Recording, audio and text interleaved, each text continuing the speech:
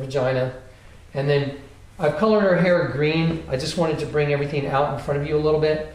Her hair is green, her hair is hanging down now, and then going down to her knee, and her legs shooting out behind her.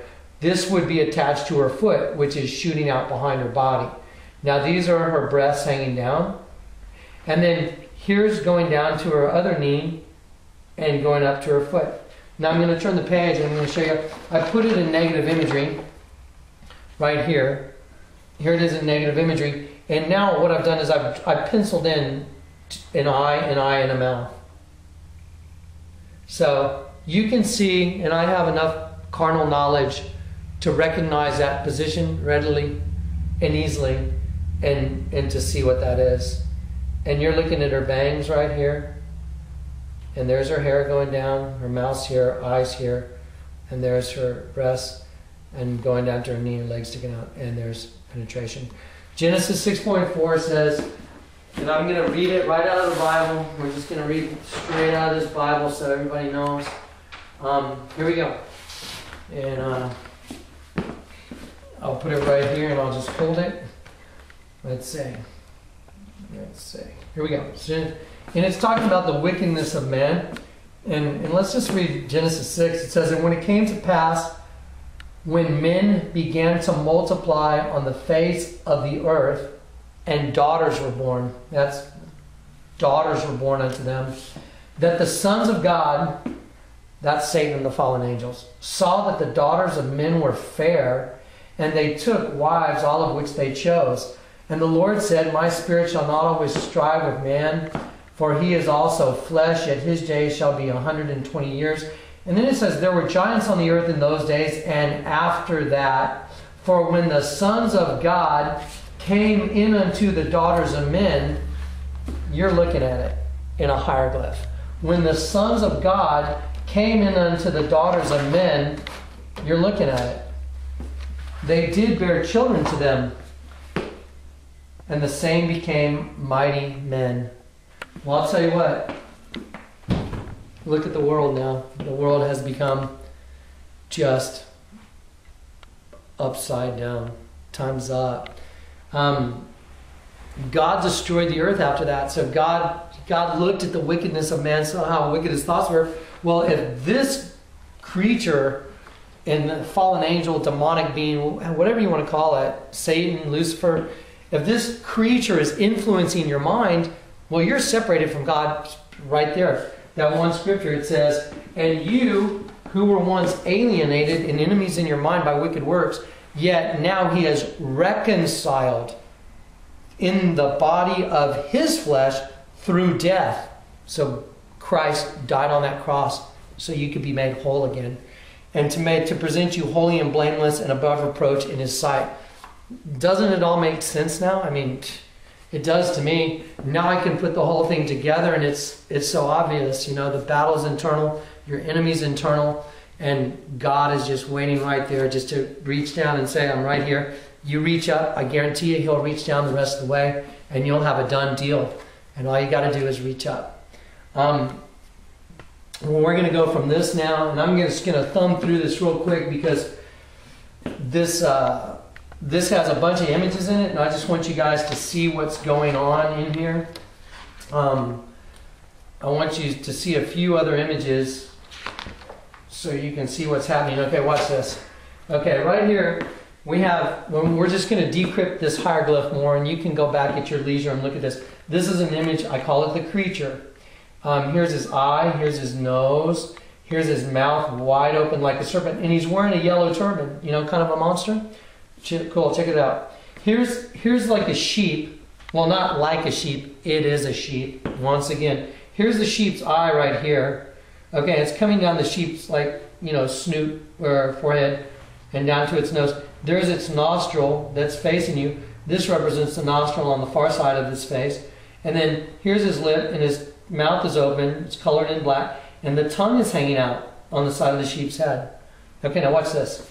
We're going to take the sheep right here, and we're going to flip this sheep upside down, and we're going to give the creature the sheep. So now the creature he's eating the sheep. He's got his hand right here, and he's shoving the sheep in his mouth. So he's eating the sheep. Watch this. Okay. This just fascinates. I'm sorry, but fascinates me. It just blows my mind. Okay, watch this. Here it is in like the stone color right here. And I'm just going to go over here real quick to put it together for you. Watch this. Here's the creature right here. There's his eye, his mouth wide open.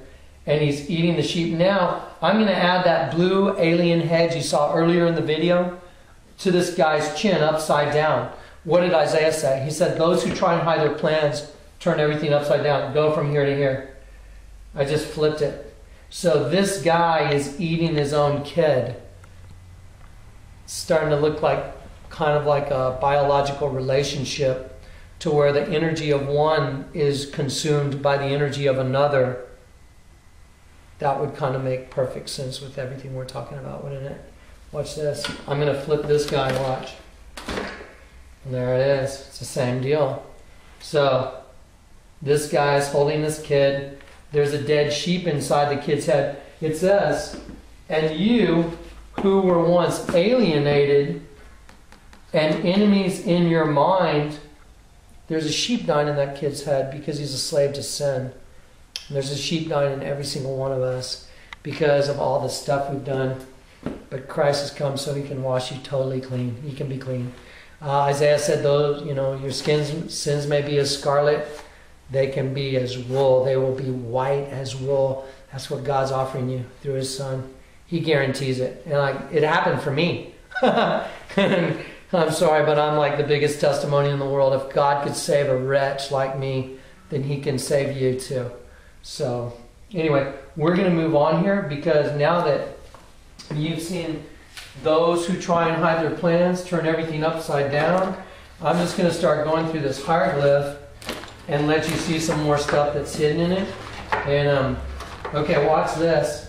I'm going to show you a face. How's that look, Dan? Pretty good? Okay, here's a face. Here's the eye, and here's going down the nose right here, coming up. There's the top lip. There's a line between the lips, and there's the bottom lip. Okay, check it out. That's the entire hieroglyph. You're looking at the face of the evil one.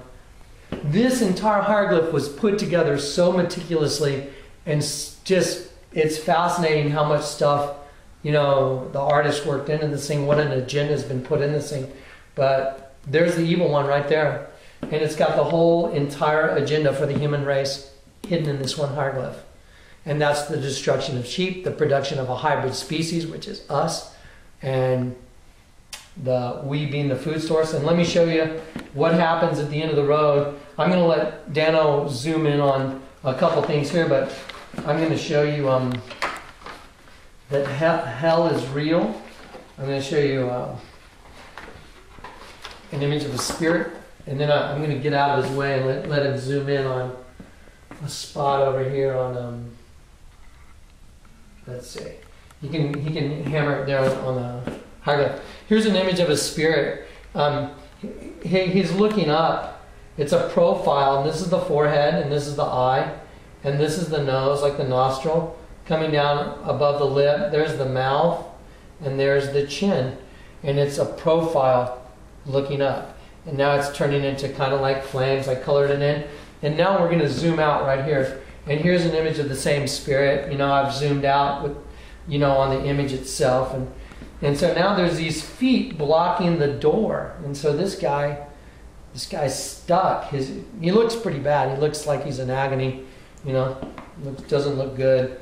So now I'm going to turn the page, and there's that same spirit, and we've zoomed out some more. I've colored in some other things. There's actually a serpent